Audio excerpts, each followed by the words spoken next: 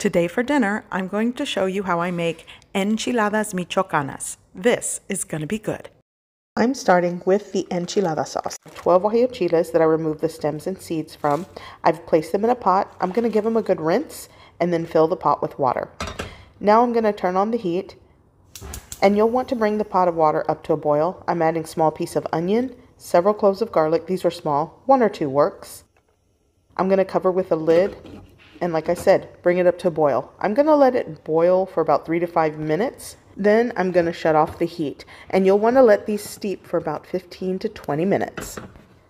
After everything has soaked and steeped, it's time to puree this. I'm going to add all of the chilies, onion, and garlic into my blender cup. Once I have everything in the blender cup, I'm going to add some of the soaking liquid. You can start with a cup and work your way up from there. Now a teaspoon of chicken bouillon powder. I'm also going to add around a 1/4 teaspoon of salt. Now I'm going to cover with a lid and I'm going to puree this. Puree very well. In a preheated pot with a little bit of cooking oil, I'm going to simmer for about 5 to 10 minutes. And you'll want to adjust the seasoning and salt to your preference, and then it's done. For this recipe, I'm working with like 2 pounds of potatoes, and here I have 4 medium to large carrots. And I'm going to peel and prep these and cut them into chunks, just like this. So everything is cut into chunks, the carrots and potatoes, but I'm going to work with the carrots first because they take the longest. So in a preheated pan with cooking oil, I'm going to saute the carrots. Now in my last Enchiladas Michoacanas video, I just boiled the carrots and potatoes, then I fried them with the enchilada sauce. Today I'm just going to saute the carrots for about 10 minutes to give them a head start. Then I'll toss in the potatoes for another 5 minutes. I'm going to add water, let it cook out, and then add the enchilada sauce. I don't know, maybe I'm doing it backwards today.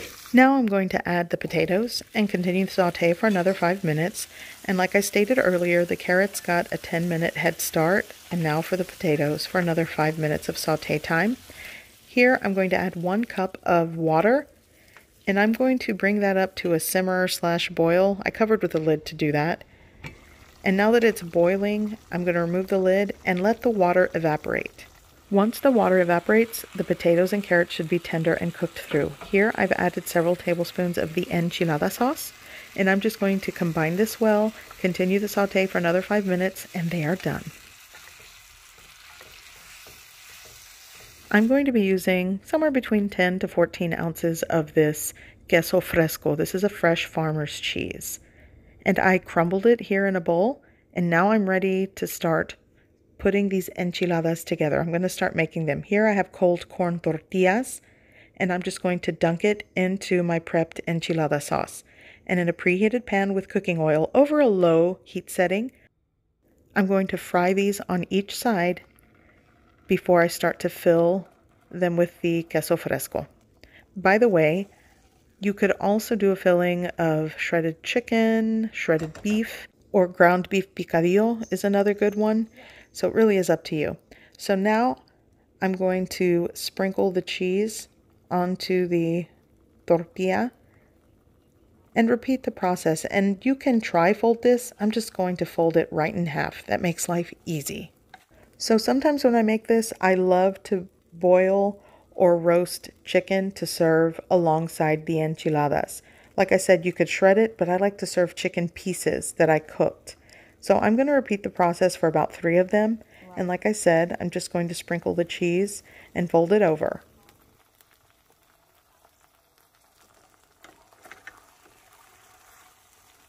Yeah.